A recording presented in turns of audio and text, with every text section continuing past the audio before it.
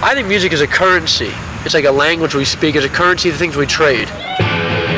Sometimes a thing happens and you don't realize until later, oh, that was cool. I absolutely knew in the moment that this was something really special.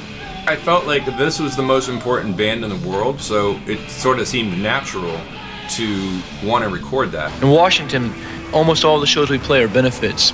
We can raise money for other groups who are more directly involved with these things. I think the most interesting thing that we learned in this project was figuring out how much they raise for charity.